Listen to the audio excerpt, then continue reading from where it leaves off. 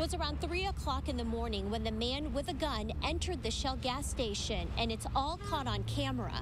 Then someone comes in and just helps herself to my money and puts my employees' lives in danger by pulling a gun on them.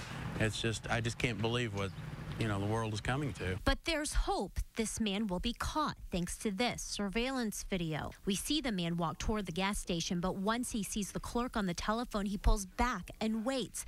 He looks around to his left and then right, and the entire time he's covering his face. He doesn't think he's being watched, though, but he is. It's our understanding from the clerk at the hotel that he'd been lurking in the area for an undetermined amount of time prior to the robbery. And then he makes the move, and if you pay attention to the left side of the screen, you can see him walk in, still covering his face, points his gun, and asks the clerk for cash. Within seconds, he walks out with the money, and then he goes up the wall.